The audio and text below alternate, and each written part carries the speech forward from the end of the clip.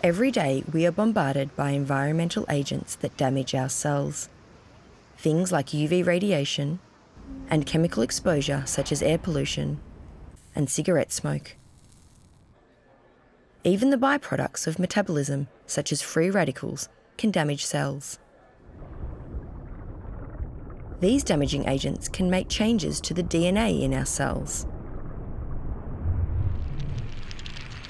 DNA encodes the information needed to make proteins, which are the building blocks of our body.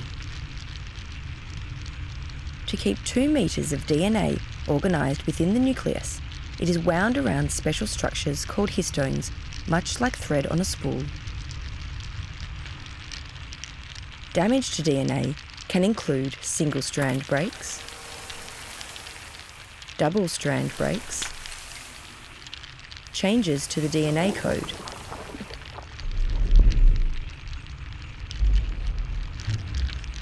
DNA kinks,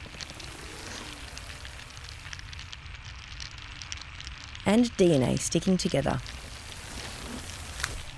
It has been estimated that an individual cell can suffer up to 1 million DNA changes per day.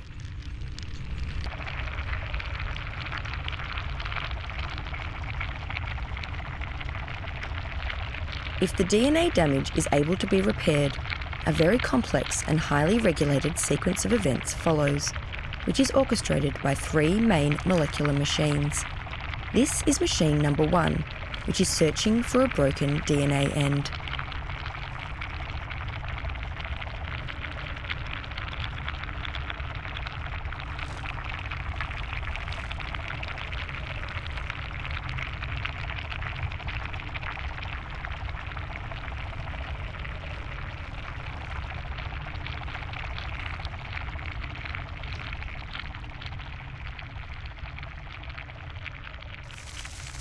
Once it has found the broken end, machine 1 activates this molecule.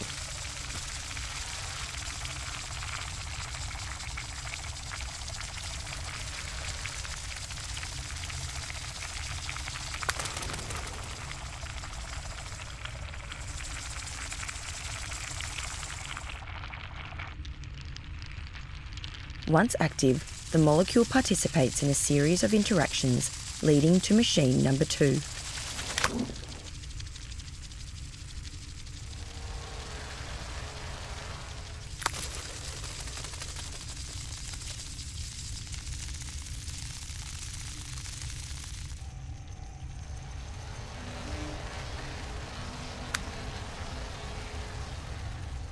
Here it is again, this time activating another molecule.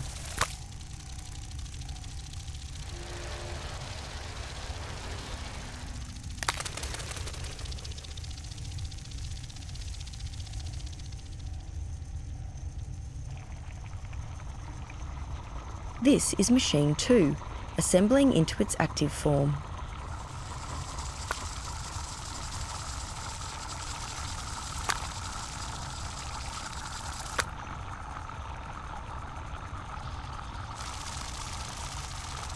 Machine 2 builds a chain to link to machine 3.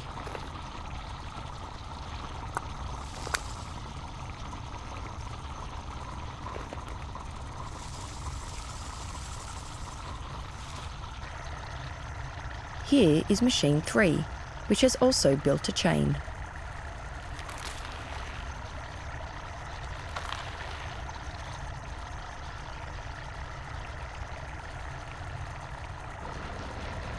The final molecule in this repair complex, BRCA1, forms from 2 identical halves which come together and bind. BRCA1 then begins the recruitment of further complexes that carry out the actual DNA repair. After a long chain of events not shown here, the DNA is finally repaired.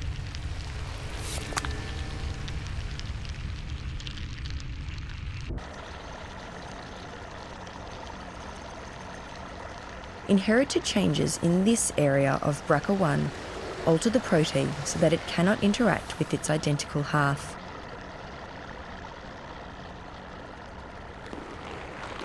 The DNA repair process is therefore interrupted. Without functional BRCA1, over time, cells can accumulate more and more DNA damage.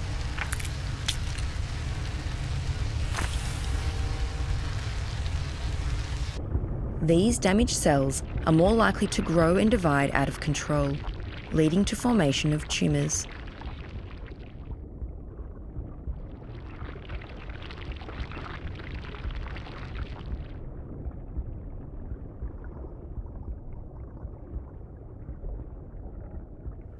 Alterations in the BRCA1 gene lead to an increased risk for cancer as part of hereditary breast and ovarian cancer syndrome. Inherited BRCA1 errors result in a lifetime risk of 50 to 80% for the development of breast cancer and 30 to 50% for ovarian cancer. Women afflicted with BRCA1 alterations face a lifetime of constant surveillance. However, some women opt to ameliorate the risk of cancer by surgical removal of ovaries, total mastectomy, and taking tamoxifen medication.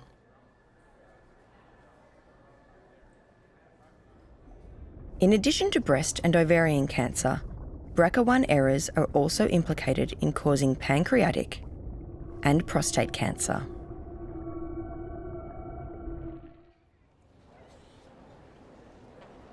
The Peter MacCallum Cancer Centre is one of the world's leading cancer research, education and treatment centres, and is Australia's only public hospital solely dedicated to caring for people affected by cancer.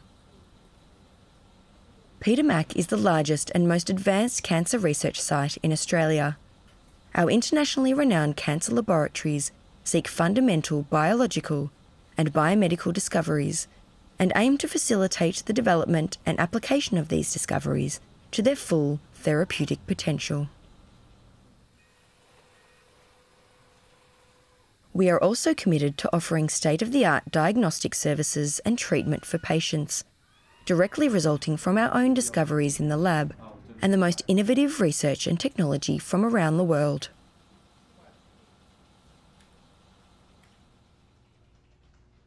The Parkville Familial Cancer Centre offers cancer risk assessment, genetic testing and counselling, and medical advice and management, as well as psychological support to those concerned about cancer. Furthermore, we are actively involved in cancer prevention strategies such as the ban on smoking and avoiding UV exposure. Indeed, Peter Mac has been instrumental in the Australia-wide ban on commercial tanning beds.